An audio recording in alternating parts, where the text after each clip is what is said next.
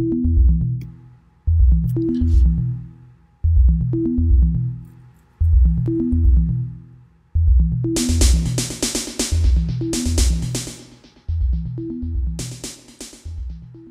currently writing my sixth book, which is also a college-level textbook, primarily for computer scientists, called Mastering the Lightning Network in the Mastering series. And the only thing I would add to your introduction, thank you, it's very kind of you, is that I'm not an economist, I'm not a financial advisor, and nothing I say here will constitute financial advice. I'm a computer scientist. I'm interested in the technology of distributed systems, and I'm also very passionate about the social impact of technology, especially technology that relates to privacy and speech online. And I see Bitcoin as intimately connected to privacy and speech. So, and that's the angle I take in my work.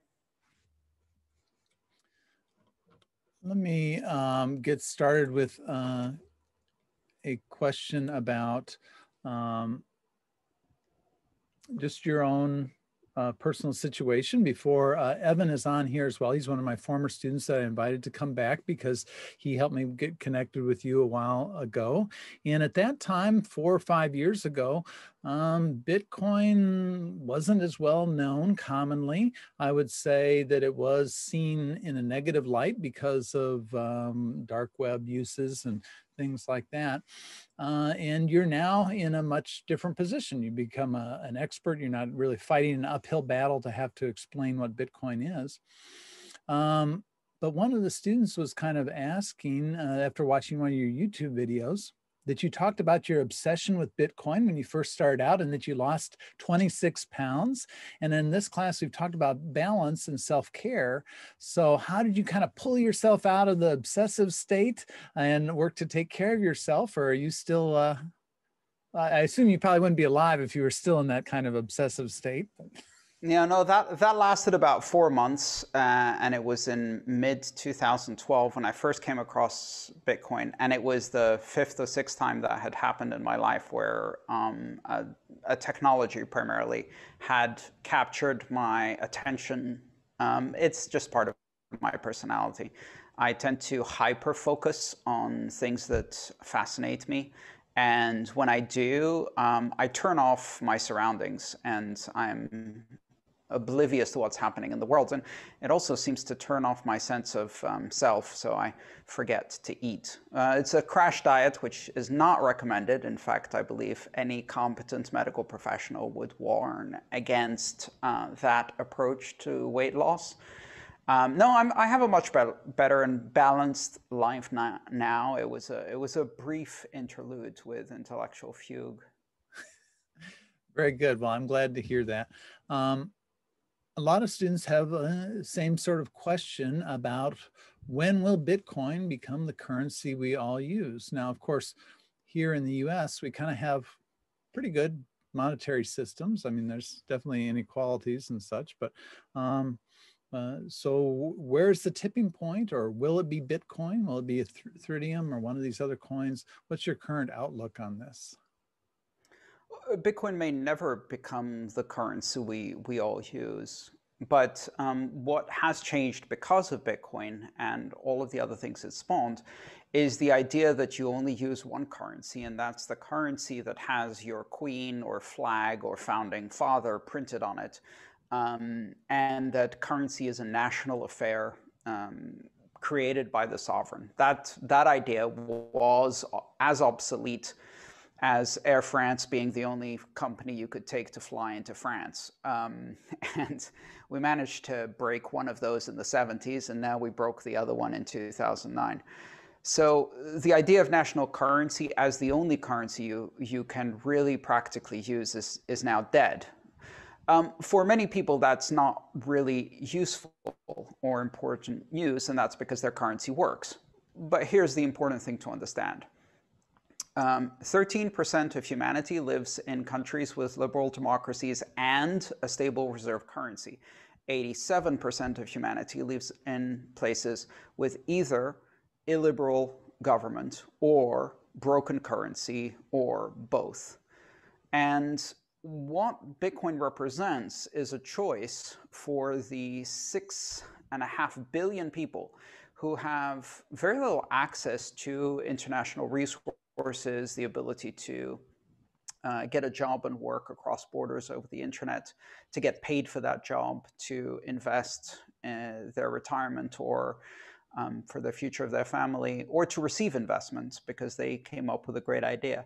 So the idea of creating a unified world economy, whether that uses Bitcoin or it uses a variety of other digital currencies that are open and accessible to everyone, is something that, in my opinion, is going to happen, is already happening in the places where it's needed the most. This currency is already having an enormous impact in countries that are suffering from hyperinflation or that are under brutal dictatorships or emerging dictatorships that are being fought by various political factions. So the idea of an open economic system that mirrors the internet is such an obvious idea, and the only thing that stood in its way was that any previous attempt to change that status quo was stomped on by governments that had every reason to want to maintain the status quo. And the only difference with Bitcoin is that it can't be stomped on. And as a result, it continues to be there.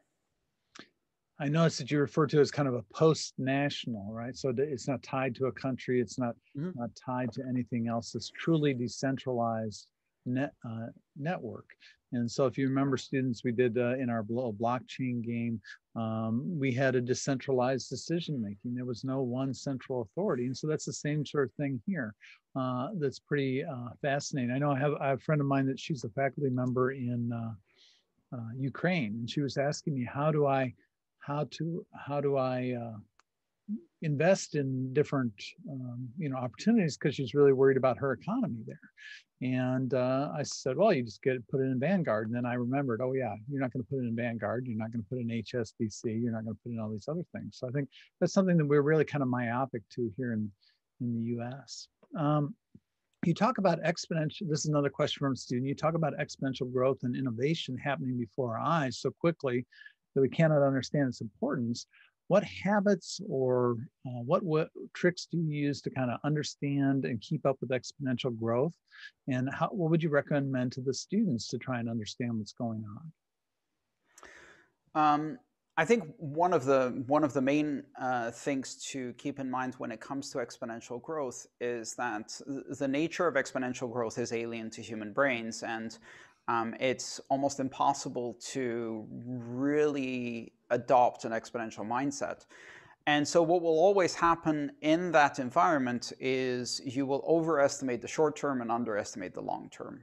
In an exponential curve, there are really two main phases to an exponential curve. In the beginning, it looks almost horizontal. So very little is happening and it's growing, but because it starts from zero, it's almost a flat line experience. And then you hit the elbow of the curve, and from the local perspective, it turns almost vertical. And so you go from two experiences that look like they're completely the opposite of each other. One, it seems like nothing's happening for a very long time, and then all of a sudden, a lot happens. We've seen that through cycles in Bitcoin, where nothing happens in terms of its valuation against the US dollar, for example. And then all of a sudden, a month or months, it just explodes on the world scene again and again and again. And it does it on the way down too, just as spectacularly. We're also seeing that with adoption. We're seeing it with innovation. We see it with a lot of things. So when people look at this phenomenon, they generally tend to think, well, nothing much is happening. It's moving too slowly. This isn't happening. It's not becoming mainstream. And then all of a sudden you get a couple of really critical applications or a world crisis or something like that. And then things change overnight. I think you have to be ready for that. And you have to accept that you will misunderstand it, even though you know that effect is in place. Skipping around just a little bit, one of the things that you, this is a question of mine, but one of the things that you kind of mentioned offhandedly in one of your talks was about autonomous cars. And we have been talking with a couple of experts in autonomy a week or so ago. We have one of these Boston Dynamics spots that's roaming around campus right now. The engineering students are playing with it. Mm-hmm. But you Learn how said, to kill it. The spot. One of these days, you're going to be dealing with a police spot in a protest. You reach underneath, and there's a little lever that allows you to pull and remove the battery. We are now at the point in our dystopia where those instructions are already circulating on the internet. okay, well, that'll be the next class. That's a tangent for this conversation, but a little you know. bit of a tangent, but it's a useful probably. Yeah, you know, and you look at things like you know, Hong Kong and how they had to learn how to beat facial recognition cameras and other types of technology. But what you said in here was, does an autonomous car need an owner? And I thought that was fascinating. This idea that a car that maybe is subscribed maybe even independently to Uber or Lyft, or has its own driving service, could accept cryptocurrencies and could then pay for its own upgrades, pay for its maintenance. Do you think that cryptocurrencies combined with some of these other technologies could lead to almost like a autonomous infrastructure or autonomous systems that kind of just go off and do their own thing? Oh, without a doubt. I think the combination of cryptocurrencies that do not require personhood to establish ownership, together with infrastructure that allows machine-to-machine payment, the emergence of artificial intelligence, and the ability to build autonomous systems of money, also known as decentralized autonomous organizations that can coordinate economic activity, means that it is inevitable in my mind that you will have autonomy in the financial sense. You will have agents, software agents, that have some degree of artificial intelligence, maybe very simple degree of artificial intelligence, managing their own money without human ownership at all. In fact, humans may become shareholders in these things and have some beneficial relationship, but they won't actually have control. And it's very difficult to come across this, and I use this as a thought experiment because what I wanted to do was demonstrate how a true form of digital money that does not require personhood to have agency creates scenarios that are truly sci-fi scenarios. And at first you're thinking, well, that's silly. How could you? First of all, who would allow this? How do we get from A to B? There doesn't seem to be a path that gets us from a world in which all money must be very carefully controlled and we must know who sends and receives all money, the world we live in today of financial surveillance, to an environment where even an autonomous agent has agency over money. So I created a little sci-fi story as to how this happens. And it basically involves a phenomenon in Japan called hikikomori, which are shut-ins, people who live and never leave their house, right, and interact with the world only through the internet. One of the emergent phenomena from hikikomori are elderly people who have enough automation in their life so that their bills get paid, their rent gets paid, their air conditioning gets paid, where they die in their apartment and nobody notices for months. Although I think the current record is 8 years, where they found an elderly woman who had died 8 years previously in her apartment and nobody noticed. So the sci-fi scenario that I've created is that, say that such a person starts out their life as a taxi driver and then eventually hires other people to do the driving and then eventually converts some of the vehicles in their company into autonomous vehicles and maybe even sets up some agreements so that as they're getting paid in cryptocurrency, which is routine mechanism of payment, the car has a monthly visit where it drives itself to a garage for maintenance and then drives itself to its overnight storage parking. And the account is automatically debited for insurance and fuel and maintenance, electricity, whatever. And then that person dies and nobody notices. At that point, that car continues to operate. Who owns that car? Well, no one. Effectively, it has become emancipated. It's a self-emancipating autonomous taxi. And it's a weird concept to think of, but you can imagine that that scenario could weirdly happen. So I wrote a little sci-fi story about that to convey that idea. We need to stop thinking of money as an activity that only humans do, or organizations, associations of humans in the form of corporations, and start thinking of autonomous agents on the internet being able to control money. Now, most of the scenarios that people think about when they think of that are horrific and dystopian. But one of the scenarios you can think of is an autonomous altruistic organizations, or if you like, a robo-charity.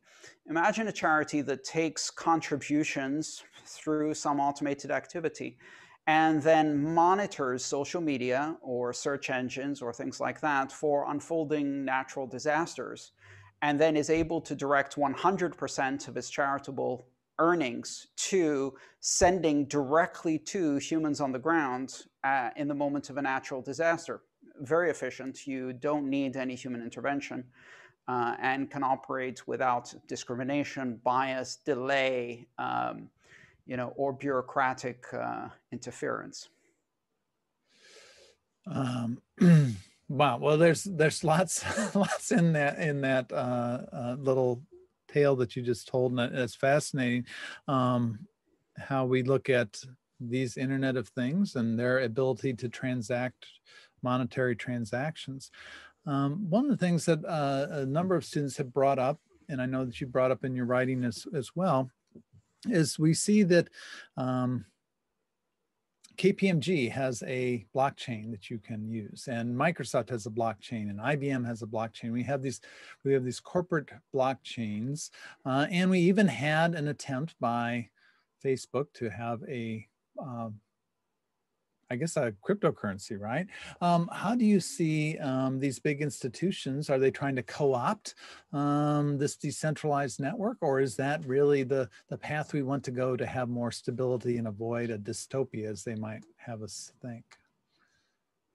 No, I think the Facebookization of digital currency is a very dangerous trend. And it's not an attempt to co-opt a decentralized currency system, because the whole point of a decentralized currency system is decentralized. It has no owner that controls it. It represents no specific point of view or interest. It's neutral to the participants. It's open to all participants, and it cannot censor or control transactions. That's the whole point of having a decentralized payments and currency system. There is no scenario under which a corporation would create or co-opt something like that, because all of the motivations of a corporations are centralizing motivations. Why would they have a decentralized currency that they can't control access to, can't censor transactions?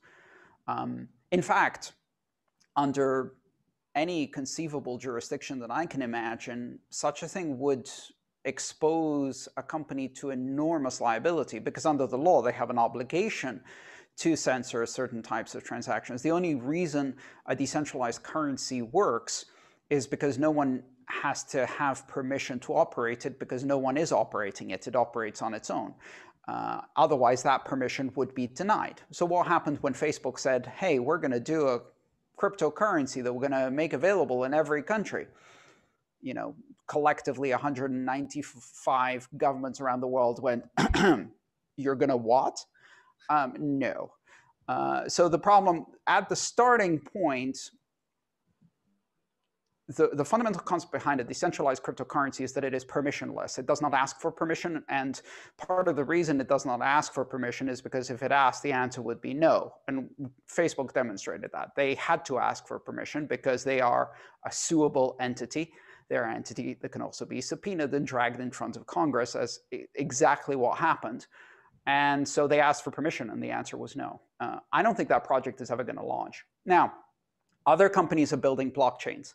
When a company builds a blockchain of their own, what we should do is take the word blockchain and replace it with the word internet and see if it still makes sense.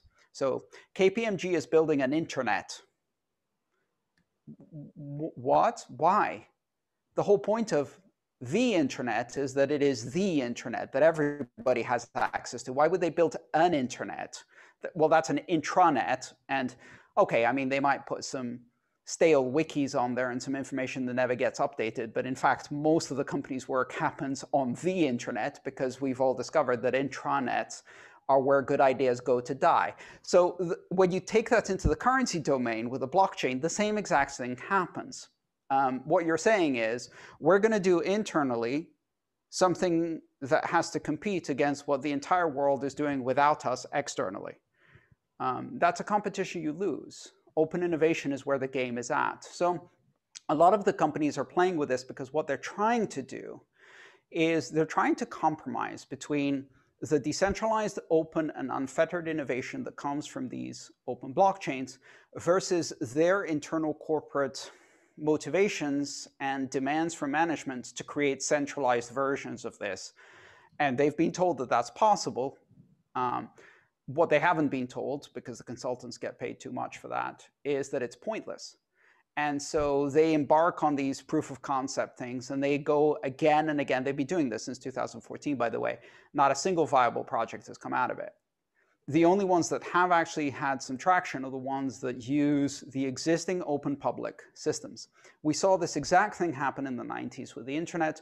Many companies, Microsoft is a prime example, were like, no, we're going to build our own internet. It's going to be MSN Net, and it's going to be better and cleaner, and it won't have any porn, and no crime will take place, and it will be like the Disneyland of the internet. And everyone said, well, how boring is that? You go ahead, you and grandma and grandpa will be on the actual internet where all the interesting things happen. So this is just a repeat of that.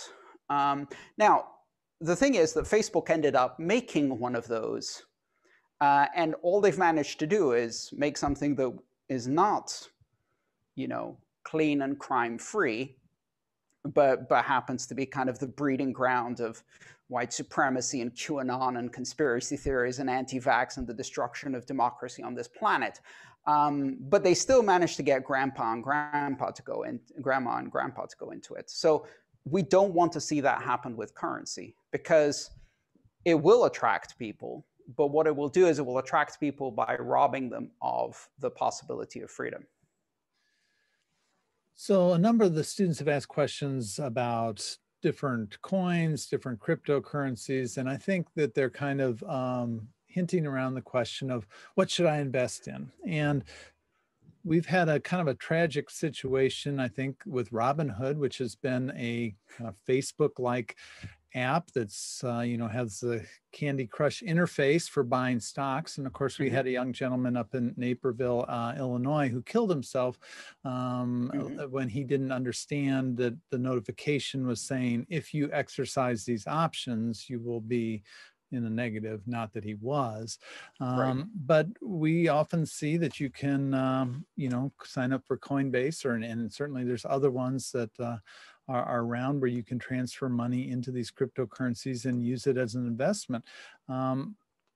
Any opinions, any ideas, any advice to our students about cryptocurrency as a asset to invest in? So I think the best investment you can make, and this is going to sound trite, but bear with me for just a second, is in learning about the technology. And not just because I'm a teacher and this is a class, but because economically speaking, investment in education on new technology has repeatedly paid very well in returns, in terms of raw returns. Those who learned how to use the internet in the 90s, those who learned how to make mobile apps on iPhones in 2008, those who learned how to use new platforms that just popped up, like TikTok or whatever, can become very accomplished, and not just in the core area of knowledge, but also in all of the adjacencies, right? And it's you don't have to be a cryptocurrency investor in order to gain benefit from understanding cryptocurrency, because every cryptocurrency investor now needs a cryptocurrency accountant and a cryptocurrency lawyer. And so one of the questions you should ask is, where does an education in this space actually work? Where can I use an education in this space? And the answer is, Unfortunately, this is only limited to those industries and professions in which money features. Wait, that's everything. Okay, so everywhere. Because this is impacting every aspect. It's not money for the internet, it is the internet of money. So the internet of money just got launched. Do you want to know how to use that? Now, today, that's a question of do you want to? In the future, it's going to be a bit like saying, I'm going to go into the workplace without learning about the internet. It's not really an option you have. So getting an education, I think, is the best investment you can make. Now let's talk about portfolio. Like any other investment, you have to balance risk and return and look at that from the perspective of your life circumstances. So one of the ways you can look at this as spice added to your portfolio, right? And just like if you're adding cayenne to a gumbo, a pinch will make it more interesting, and a cup will make it inedible.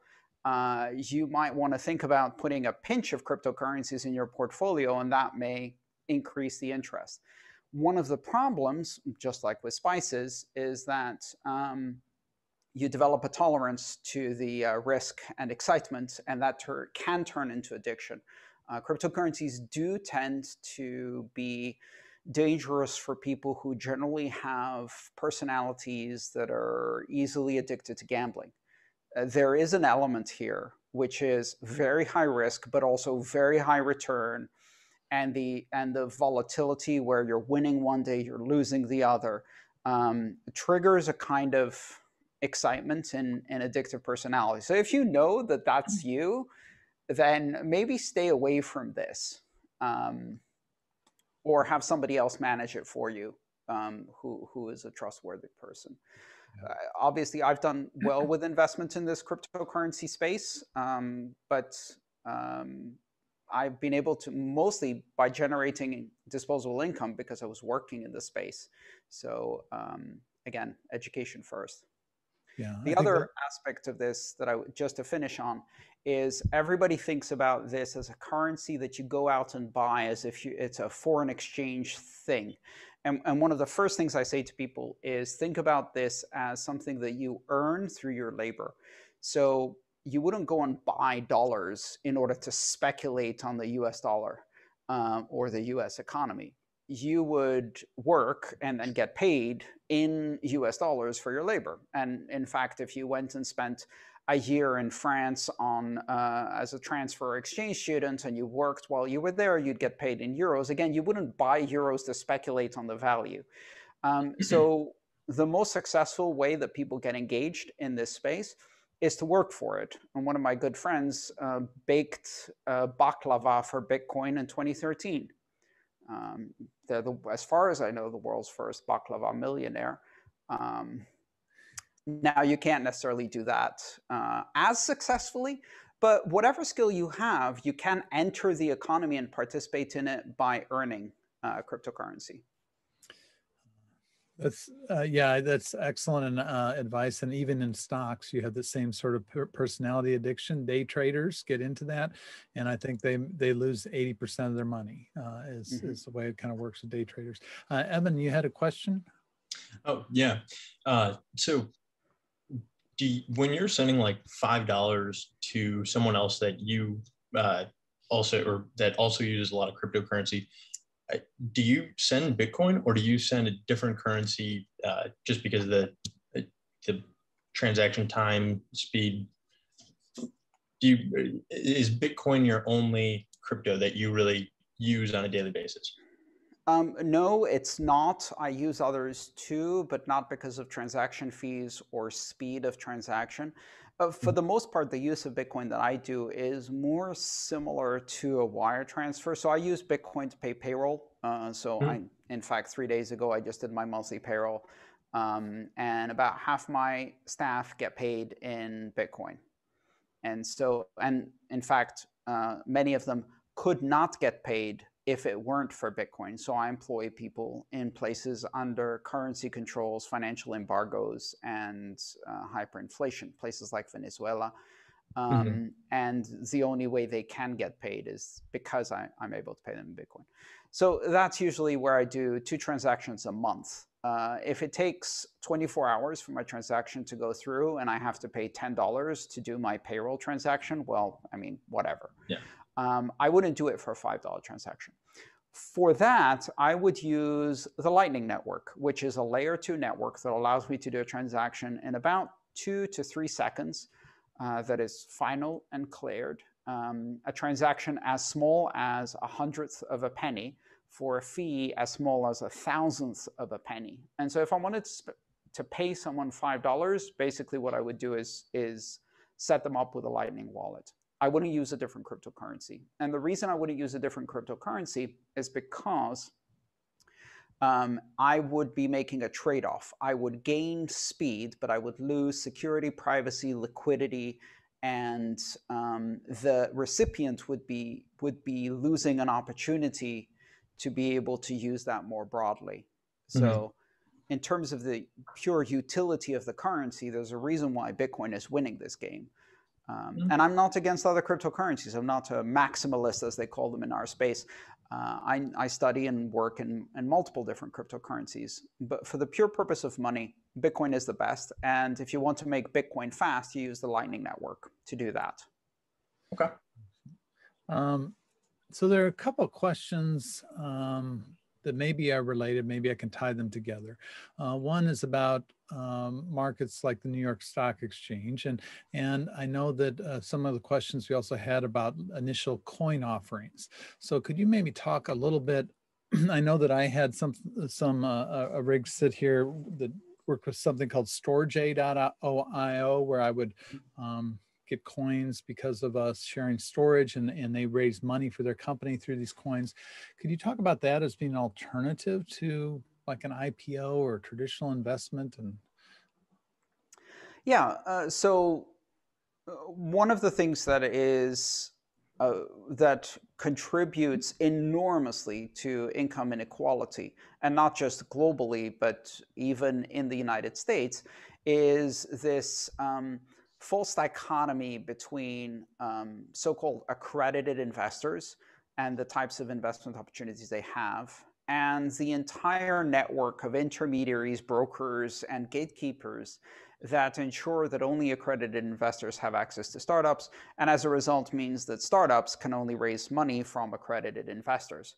And that creates this very, very small club where wealth can be generated with early stage opportunities at enormous rates. And you know, I'm an accredited investor. I can access investments that most people cannot, and as a result, I can invest in companies. Now, did I get my accredited investment status because I studied, or passed an exam, or had a lot of experience with investment? No, has nothing to do with that. It's an access thing. It's based on annual income, and in most societies, that should be considered an abhorrent basis for, listen, before you have access to wealth, we need to make sure you first have wealth. What are you talking about? That doesn't make any sense. That's how you keep people poor forever. So back to the question you actually asked me. There is something really dangerous about that model. And presumptively, it was put in place in order to protect investors from making bad choices. And the idea being that if everything is vetted by organizations like the SEC or NASDAQ or the New York Stock Exchange, then the great masses, the people who have access to Robinhood and stuff like that, will only invest in companies that have been properly vetted. Of course, that creates enormous income inequality. So what ICOs do is they crack that market wide open, and they say anyone can invest in anything, anywhere. And anyone can make an investment available to everyone, everywhere. So that means any startup in any country, any single person with an idea that they think is worth raising money for, can raise money from every single investor, qualified, unqualified, rich, poor, doesn't matter, who has access to cryptocurrency. And that just cracks that whole market open. And of course, the first response to that is, but won't there be scammers? And the answer is yes. Thousands of scammers, scams everywhere, scams on top of scams, it's scams all the way down. But that doesn't mean that there aren't also really important companies that would never have reached investment stage, that would be an idea that due to location or access to capital or access to mentors or access to infrastructure would never get invested in, the next cure for cancer or whatever. And also it means that investors who have a very limited scope of potential investments now have the possibility of access to investments. So we have a Wild West situation with ICOs, and the Wild West is a combination of enormous opportunity, and within it has the seed for kind of the next chapter in global investment in startups. It revolutionizes early access to capital for startups and investors. And it also represents a very, very dangerous space full of scams. What we need to do now, of course, is not find centralized solutions that say, oh, let's build a mega SEC that mega vets all of these, because that doesn't scale. Instead, it's more about educating investors, about building tools for reputation management and for community vetting and crowdsourcing. Or in other words, we have a decentralized technology that has now created a decentralized problem of massive decentralized scams. Well, the answer is a decentralized solution that leverages a decentralized community of investors to provide decentralized enforcement and rationality. So ICOs are both wonderful and the worst thing that's ever happened.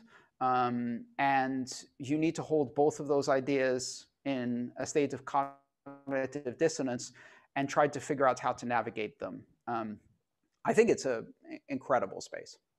And I think, yeah, I think it's very interesting. And I think that going back to that idea of education, right? Educating yourself on how these things work, educating yourself on the companies behind them.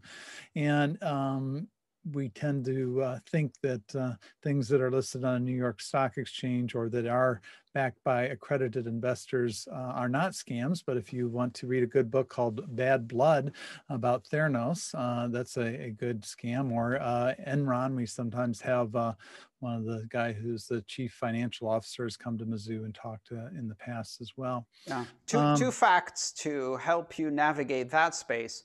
One, Bernie Madoff was the head of the regulatory agency, the chair of the regulatory agency to regulate organizations like Bernie Madoff's. Fact number one.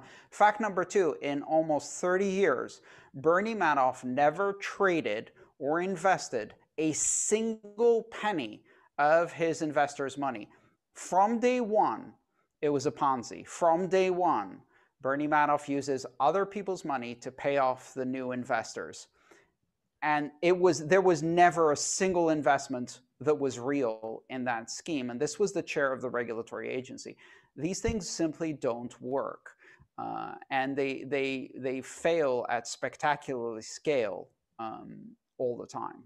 Right. I think that they were, a lot of people were duped by well, there's that old adage, if it sounds too good to be true, it probably is. And that seems to hold true. I had another question. Evan, did you have another one as well? Oh, go ahead. After you. One thing I've just learned about, and it's because I'm behind the times, is a fascinating thing called non-fungible tokens, or I don't know if we pronounce them NFTs, but this idea that you could have digital art and you have digital rights to it, and it might even have contracts such as if I'm the original creator and you buy it for $10 and then you sell it for $100 to Evan, maybe I even get part of that revenue coming back to me because now I'm more famous because I'm an artist and have done better. Can you explain to us what your perspective, or do I have a right to be excited about NFTs, or? Yes. Don't let the name discourage you. I always like to say that the name NFT stands for naming failure total. Because if you say it's an acronym, then someone invariably asks you, what does the acronym stand for? And then you say non-fungible token. And then you have not only failed to explain anything, you further confused everybody involved in that conversation. So it's a terrible name for an amazing innovation. So let me rename it for you. It's a deed. That's it. It's a digital deed. It's a digital deed to a tangible or intangible item of property. And the reason we call it a non-fungible token is to define it by negation to the other thing, which is a fungible token. Now, what's a fungible token? A fungible token is a quarter, 25 cents, the thing you have in your pocket. Now, if I held up two quarters and said, which one's better? You would say, well, they're both quarters. Yeah, but which one will buy you more? Both. And which one's been stolen previously? I don't know. They seem the same to me. And that's the definition of fungible. Fungible means that every unit is indistinguishable from every other unit. And by law, you're not allowed to distinguish between them. You're not allowed to say, well, this 25-cent coin, I actually stamped my initials on it, so it's now mine. You don't get to make a claim like that. So a fungible token is one where all of the units are indistinguishable, they have equal value, they're interchangeable, and that's a legally protected concept. A fungible token, of course, represents something that is unique. So a token, meaning an abstract representation of something, like a certificate or deed, that represents an item of unique identity. Maybe that's a painting. Maybe it's the title and registration to your car. If I have a title and registration to a car that says, this is Toyota Corolla with registration number 356, then that's what that piece of paper means. Now, if I was to show you that and say, actually, I wanted to represent that Lambo over there, you'd say, nice try. Still says Toyota Corolla 356 on it. And I wouldn't get the Lamborghini. So now for the use of these is that now we have this equivalent of this piece of paper that represents something like my car title, but it's actually a digital item that's traded on a blockchain. So I can register ownership of it by having access to a private key. I can make transactions that I transfer that with a digital signature, just like I could with a Bitcoin. And I can buy and sell these things on online marketplaces. I can combine them and bundle them with other things. I can issue dividends that accrue to whoever can prove they currently hold one of these. I can use it as a token for access. I can say, if you have this thing, then you can enter the magical kingdom of the Toyota Corolla Service Desk portal, or my World of Warcraft secret castle, or whatever. And so these have become very popular because they allow us to do things like represent digital art, intellectual property. People can use them to represent tangible objects like cars, boats, planes, houses. And if you have any authority that recognizes ownership of the token as equivalent to ownership of the thing, then you can transfer ownership of the thing by transferring the token. And that makes commerce very, very easy. So that's what a nifty is, a non-fungible token. And for someone who works with creative stuff like writing books, it's fascinating. I mean, there's so many artists doing amazing things. One of the problems people have with this concept is when you apply a non-fungible token to an intangible asset, how does that really give you ownership? Because ownership generally means exclusionary ownership, meaning I own this, so you can't have it. And with digital things, that doesn't make any sense. If I own an image, you just take a screenshot of it. So now you own the image too, and yours is indistinguishable from mine. You can copy the image, but you can't copy the token. I can still demonstrate that I own the token, which means that I get invited to the artist's next gallery presentation online. I get accolades from my peers for supporting the arts. So if you understand that ownership of the token has unique benefits separate from the asset that it corresponds to, that can clarify why, even with digital art that's copyable, the ability to own a token, it's a bit like a signed copy of my book rather than just my book. is unique and valuable to those who have it. Like a print where you get, it's a print one of 300 prints that are made or something. You can do that with NFTs too. And of course, I can take a photo of your print and go to a printer and print it out, and we both have one of 300. Except that with a non-fungible token, you can prove that yours is real and mine is not, because you still own the non-fungible token. Right. And so the idea of this is a step into the future, but it's also a step into the past. You know, when the Medici family in Venice would commission Michelangelo to make a statue, they wouldn't take that statue and put it in their living room. They'd take that statue and it would go in the, you know, the Piazza de something in the middle of Venice, and everyone could look at it. But when everyone looked at it, they were like, ah, the Medicis paid for that. And that was the value of patronage. And so in the digital realm, patronage is still a thing. I mean, I have a Patreon site where people contribute to my work, so I can then give it away for free. It's like, well, why would you give to this person if you can get their work for free? Because they want to see me do more. So that concept works very well with non-fungible tokens. And it creates an opportunity for artists to connect directly with their audience without being mediated by a platform of distribution, and be able to create new experiences with their audience through these tokens. Yeah, that's fascinating. Well, I'm pretty excited about it. I'm looking forward to learning more. Evan, you had a couple other questions? Yeah, so I have two questions. Do you find any any reservations about Bitcoin because of the amount of power that it takes to run the entire network? And then the second is, do you ever think that the Bitcoin network would ever switch over to a proof of stake to kind of reduce the amount of power that it does take up? Great. Let me take the second one first. I don't think Bitcoin would ever switch to a proof of stake unless it was forced to through a failure of the proof of work system. And the reason is that proof of work gives it a degree of immutability of the records that is qualitatively and quantitatively different than proof of stake. So if you think about proof of work, it is effectively a digital monument that takes energy to build and therefore takes energy to copy. And that is what creates the immutability and scarcity. Proof of work is the most efficient way to recognize a truism. And that truism is that all economic activity is energy.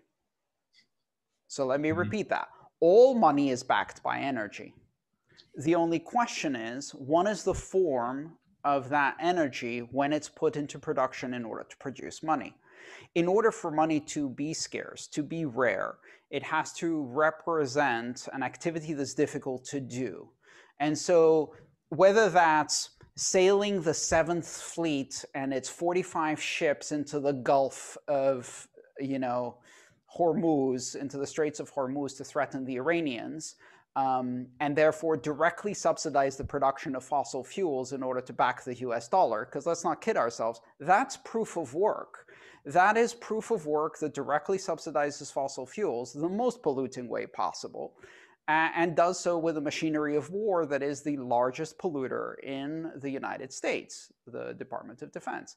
So all money is backed by something, and that is either energy directly, or it's energy through the demonstration of force or war, or the protection of resources. When you're mining gold, mining gold is not an activity where you have a cute old guy with a cowboy hat and a panning thing in a river going, I found me a nugget. No, it's basically where you go into some pristine wilderness that usually belongs to native indigenous people. You blow up a whole mountain into rubble, and then you bathe that rubble in sulfuric acid and pour all of the outflow of that into the rivers to get tiny, tiny portions of gold. That's what we used to base our money on. So Bitcoin uses energy, but that energy can come, and often does come, from renewable sources: wind, solar, hydro. And in fact, because of the nature of Bitcoin, because you can mine it anywhere, It is produced from the forms of energy that are cheapest to acquire because otherwise they would be waste energy or not consumed.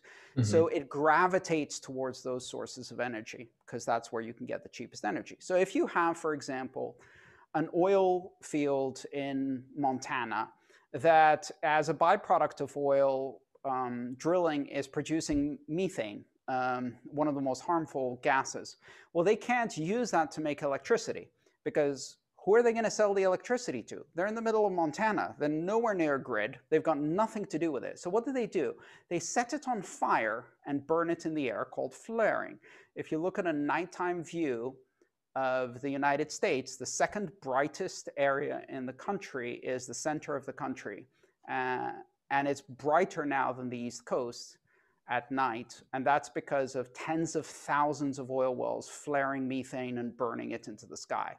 Now, people move a container full of Bitcoin miners there, plug it up to a generator with a satellite dish, and they produce money from it. And then that means that they convert it to CO2 efficiently. This thing keeps happening. So money is always energy. The question is not how much energy do you consume to produce money, because it will always be whatever the value of the money is. The question is, what do you produce that energy from, and how much carbon are you releasing when you're producing that energy?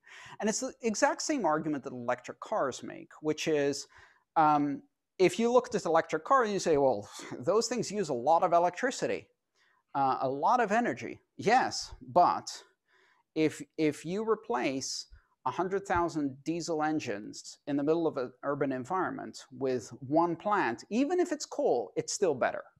So this is the same argument that works for Bitcoin. We can't make it use less energy, because the only way to do that is to make it less secure. And we can't ignore the fact that all money is energy. All human activity is ultimately constrained by our ability to process energy.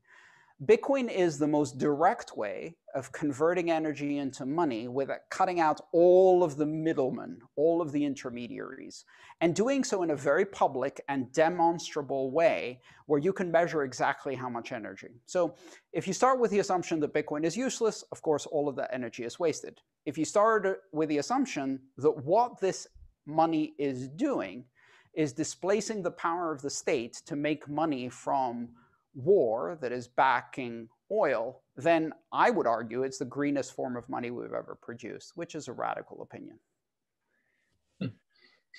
I think that's there's a lot of great stuff in that, and if we had a more equitable system of carbon accounting for carbon, you'd see this arbitrage, right? So you'd see exactly. So the problem is with the carbon output of the production, not how you consume it. And in fact, the other problem with this is if you substitute market decisions about how energy should be consumed in a society, you run into all kinds of problems. Right. Well, to kind of wind things up just a little bit, I know you've talked already when we talked about investments, about investing in your own education. A number of these students are going to career fairs now, and they're being recruited by traditional folks and some non-traditional, but still traditional, like TradeBot, which uses artificial intelligence to do high-frequency trading. What advice would you have as far as careers in cryptocurrency, careers in blockchain? Any words in that regard? I'll be very honest. I'll try and be very honest. It's a bit of a double-edged sword. On the one hand, I love working in this space. But I love working in this space as a fairly experienced, self-employed person who gets to choose my clients and doesn't have any bosses, which is kind of an idealized situation. If you can be self-employed, that's where I would start. That's my first piece of advice. But in our space as a whole, this is tech, for one thing. So it's a tech industry. But it's also finance, and there is a sprinkling of kind kind of libertarian economics in there. That combination of tech finance and libertarian economics can be a real turnoff. And if you're not careful about the kind of place where you go get a job, you might end up in an environment that honestly I find rather hostile, and you may find hostile too.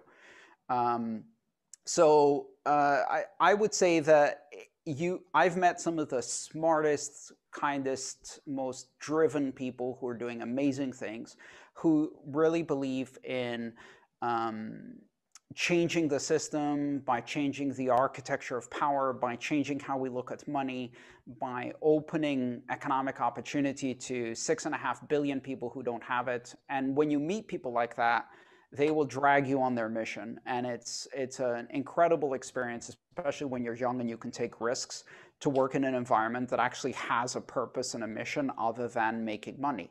But you will also run into some crass opportunists who have seen this space as an opportunity to just make money, and who maybe come from this very toxic intersection of tech, finance, and libertarian economics. So be careful, but take some risks, because if you don't take them now, you're not going to take them when you have 2 mortgages, 5 kids, and lots of obligations. All right, excellent advice. And I want to thank you so much. And I would encourage our students, if you want to hear more of Andreas, you can go to his YouTube channel. He's generously put a lot of material out there. I do recommend his books. And like I said, they're Creative Commons, I believe. So you can find them probably somewhere on the internet without having to buy them. Those 3 books are not Creative Commons because the videos are. So you can watch the videos that those are based on my channel for free. These 2 books, which are college level textbooks, are Creative Commons. Okay, very good. But well worth it. I enjoyed the talks that were in here, and I really want to appreciate you, give my appreciation for you taking the time here today. And otherwise, best of luck, and we will look for you on the interwebs. Thank you so much. It's been a pleasure, Scott. Thanks for inviting me, and I hope to see you again soon.